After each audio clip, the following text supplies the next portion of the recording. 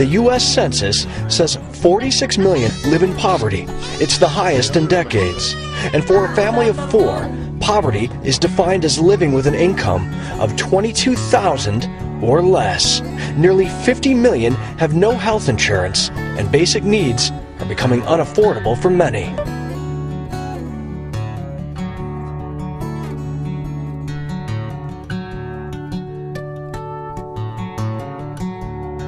In neighborhoods across the U.S., the face of poverty has changed. 15% of Americans live impoverished. That's the highest of any industrialized nation in the world. Many folks are just one paycheck away from being part of the poverty issue. The past 4 years has not been easy, and millions of Americans have taken it hard. We have seen the face of poverty really change. It's no longer people who have been in a cyclical, cycle of poverty, but it's families who have been unemployed, who have kids.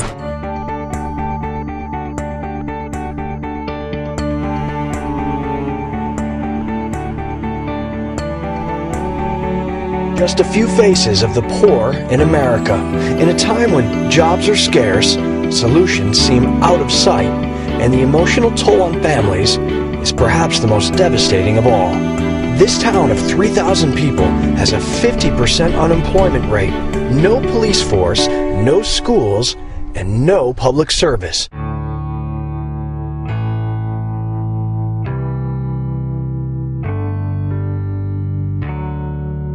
The New York Times wrote about a really great study that Stanford researchers did to see the achievement gap between the rich and the poor. Now, oftentimes you hear about an achievement gap between the races, between whites and blacks. However, there's very little information on income, right? Usually the income is related to a race, and then researchers try to find a gap when it comes to race and education achievement and stuff.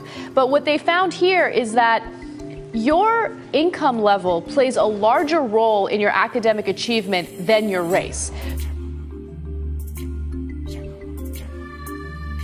If they're not living in the car right now, they are avoiding it. Some of them don't even have cars to live in, or they recently got out of it. Why is it happening right now? The longevity of homelessness continues to rise. So people are running out of resources. The unemployment runs out, their savings run out, the family that lent them money does not have it anymore because they're looking at economic hardship. And before you know it, they find themselves living in their car because they just ran out of all options.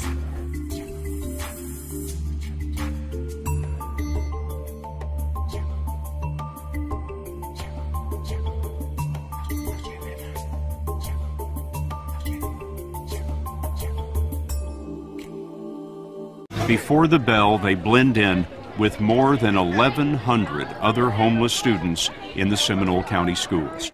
How long have you been living in this truck? About 5 months. What's that like?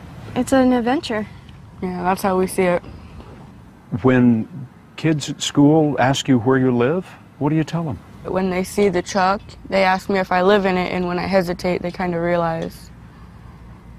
And they say they won't tell anybody. And yeah, it's not really that much of an embarrassment. I mean, it's only life. You do what you need to do, right?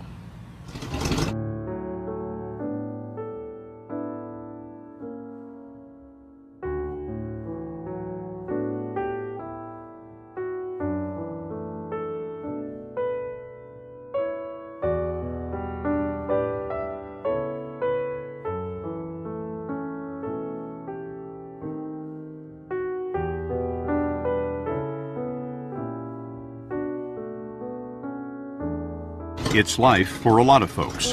The number of kids in poverty in America is pushing toward 25%, 1 out of 4. At Castleberry School, we met 15 kids who'd been living in cars.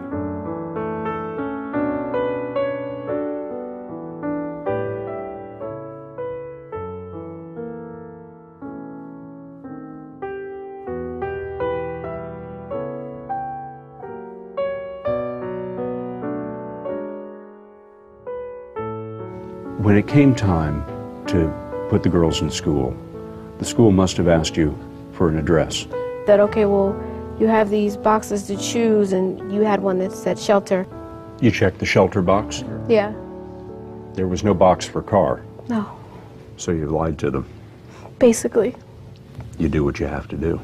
There was not an option to take my girls away.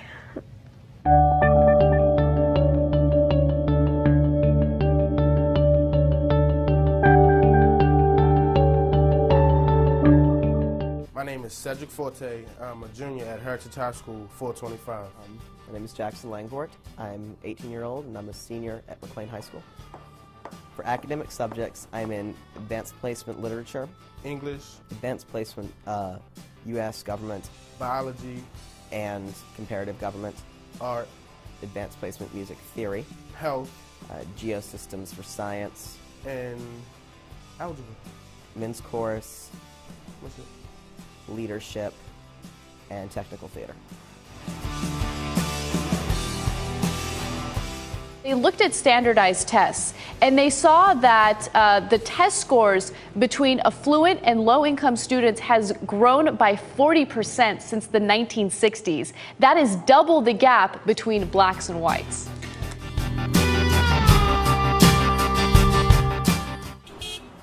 A lot of students who go to a school all the way across town have to catch 2 and 3 buses in the subway just to get to school. And I think that, you know, if we have to travel that far just to get education, then we should be able to travel for free. Income inequality has real results, and what it does is it strips people of opportunity. And that's the most important part of it, because it's okay if people are richer, of course, we get it, we're capitalists, we're Americans, yada yada, right? But if the whole premise is that we all have a shot at it. Yes.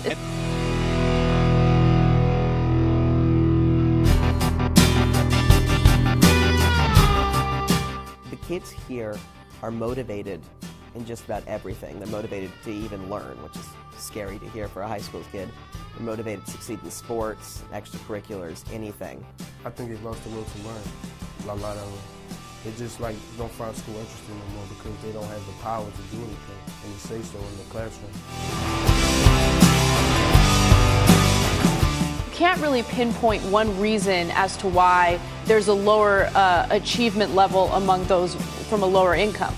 So there are all these little elements that come into play, but the element that I found the most interesting had to do with the number of hours affluent children spend outside of their homes versus the number of hours poor kids spend outside of their homes. And this is during the developmental phase, from when they are born till the age of about 6 years old. And it turns out that kids that are born in affluent families are more likely to spend longer hours outside of the home. This is our auditorium and theater. We have lights, standard light sound. It's not particularly high tech, but we have a nice system. Here, go to the metal detector.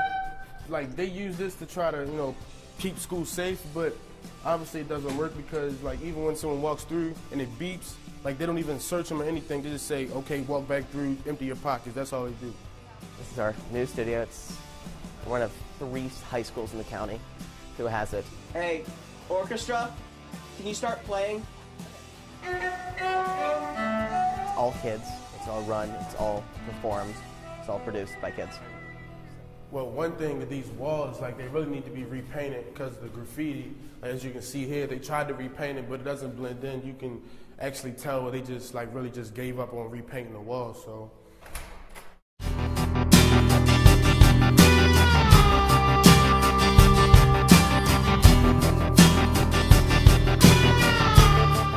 Every teacher in this school buys their own school supplies.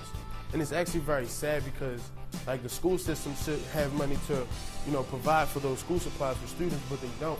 And the teachers have to come out of their paychecks just to, you know, be able to support their students. That's our observatory. It's a giant dome with a telescope, and you can see the entire sky from there.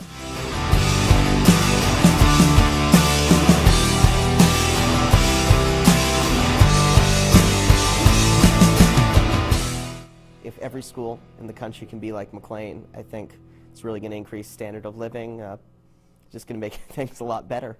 Obviously, it's not fair, I mean, we have not even half of what they have. I mean, we're all students. Why shouldn't we receive the things that they have? I mean, we're all trying to learn. We all want to grow up to be something, so why shouldn't we receive the same advantages they have? I don't understand that.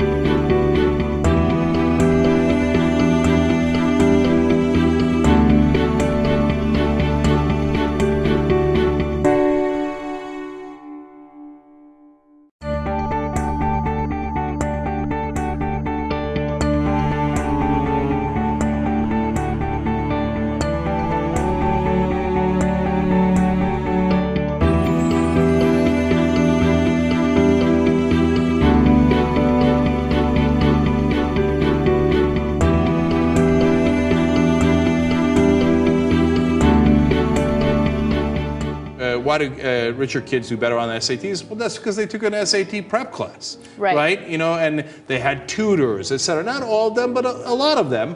And so they wind up having this huge advantage. Or they go to a private school, they get better training, more assistance outside the home. Earlier on, they do more activities, you know, intramural soccer, piano, whatever it might be. And all of those help tremendously in the development of kids.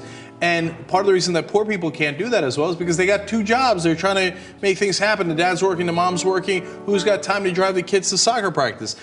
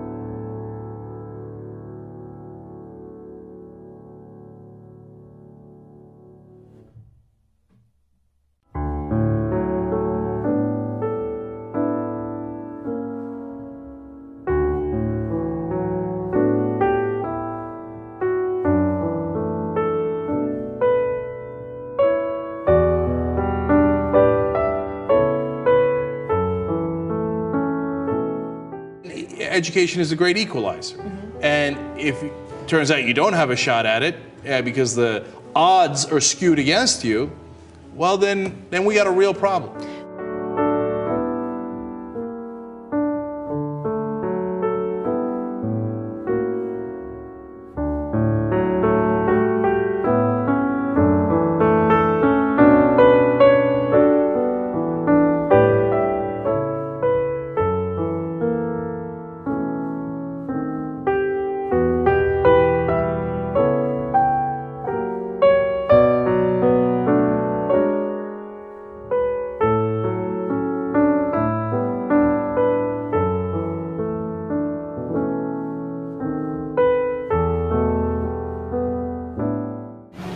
After school, the Metzgers drive their truck to the library. Because they've got the computers that we can use and light and all that. I wonder what education means to you two. I mean, it's everything. It is everything to us. I plan to be a child defense lawyer. If I focus on my studies, I have that opportunity. The American dream is durable, and there is something about growing up in a truck that makes you believe in it all the more.